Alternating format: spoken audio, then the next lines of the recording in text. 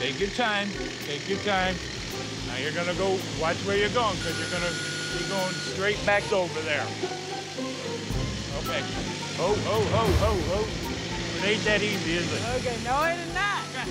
It takes two hands to operate. You got to steer it with one, and then the controls you got to operate with the other hand. You know, you got to be coordinated enough to do that. I don't know. I don't know if she's going to be able to tough it out. Gonna run into a problem. Go up a little, go up a little. Keep it on the grass. You gotta always watch your back wheel. Now turn it straight, turn it straight. What are you doing? Yep. I was like so nervous because I'm sitting there praying that I don't accidentally hit something. Ho. Stop it.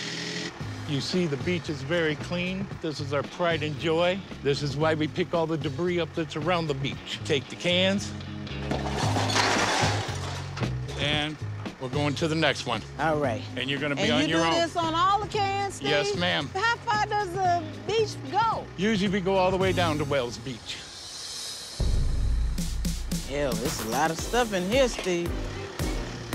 And this is heavy. Tell you what, if I catch somebody leaving something out, they gonna have hell to pay. These people know good and doggone well. They out here, they see the cans, they too trifling to use the cans. Now let's move on to the next barrel. On to the next one. You got gloves on. I'm gonna let you pick that up. That's It's like a little bird. Yeah. Oof. What we did today is nothing. Here we go again. I just don't think she would be able to handle the beach for the whole day. This is not for the faint at heart.